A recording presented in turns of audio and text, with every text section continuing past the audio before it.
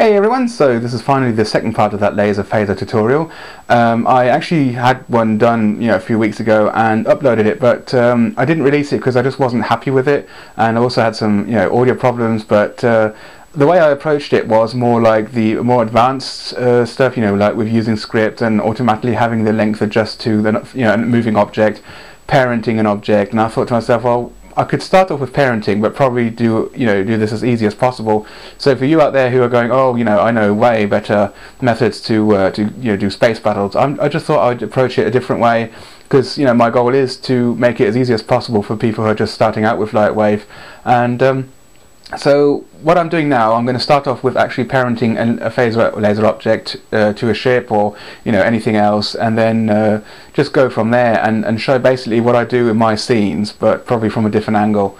And down the production line that I've got written down, I'm going to show more advanced stuff to do with lasers and phasers, and probably even using some particles to get some of those disruptors going as well. But right now I just wanted to make it as simple as possible. So let's get going.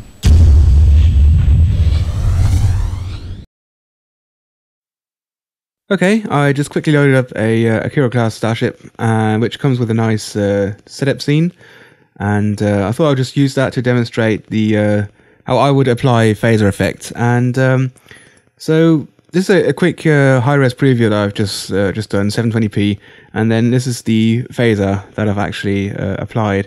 This is the actual scene setup. We're at frame 0, and then the next thing we've got to do is actually load up the object. What you got to do normally is parent that actual phaser to the ship's hull, so that when you pan around with a camera or have highly packed action scenes, that it looks like the phaser's coming from the ship's hull. You never know in a production, at some point you might decide, oh, you've got to have another end of that scene, but change the camera angle, change the rotation, or reposition the camera completely, and then you're suddenly going to run into problems. So that's why I always want to make sure that my stuff is actually it's coming from where people would expect it to come from. So in this case, the phaser firing from the phaser array or phaser banks. So change to perspective view, make sure you've got the phaser selected, and then with this rotation tool, we'll move our camera. So yeah, you can see I've basically got the phaser connected to the bank here. So what I did when I loaded it up, I went to the setup tab, gone to motion options, and then make sure that the actual phaser is parented or connected to the Akira class starship. And then if you go to modify, you use the move tool and just position the phaser wherever you want it to come from. And I normally use the perspective mode to do that, so you don't need to use the real camera. And then have a quick look. So basically get as close as you can. Just a quick tip here, don't go too closely into the ship's hull with a phaser object, because there can be rendering problems later on. You're going to have rendering errors. Some renders might not even work correctly. You're going to have blobs or something like that, or Lightwave is going to complain. And I've had it sometimes that it looks like the whole ship's been inverted, just really random strange stuff. So what I normally do is just make sure that the actual phaser is not too close to the hull, but close enough that people know from a certain distance that that's where the object is coming from. So just to get rid of any sort of imperfections, or again trying to cheat in a way of making it look like the phaser actually coming from the hull, but in this case it is slightly up in the air.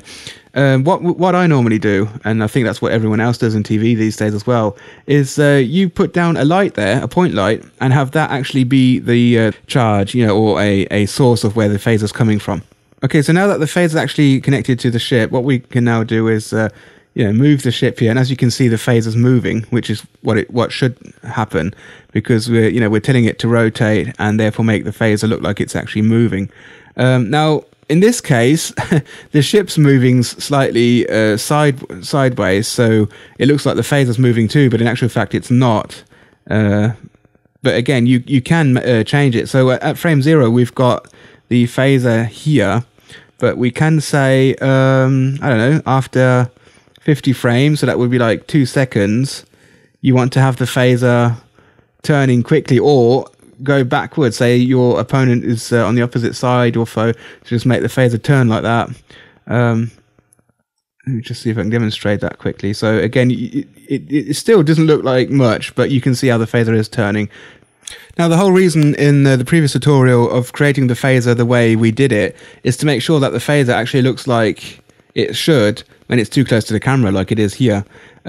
In professional TV these days, they often have problems, and I've seen other people having the same problems when they create a phaser sort of like the standard way of doing it. You know, there are so many tutorials out there on the internet that show you how to do this, and you always have the same problem. When the phaser's too close to the camera, you suddenly have that vanishing effect, or you only see half of the phaser, or it completely vanishes. I mean, some people say that even the color degrades if it gets too close to the camera. So our way of creating a phaser will still make it look fantastic, even though it's very close to the camera. And as you can see, it looks very, very good. So I'm quite pleased with this. And this is how I would, apply my phaser effect. Once my website is up and running again, and that still might be a while, I'm going to make all these scene files available for download. So if you can't follow or you're having trouble, you can get them there. But I'll let you know when that happens.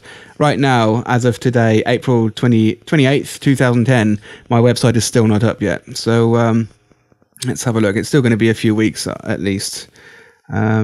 So I hope that this was enjoyable. I mean, it was a short tutorial.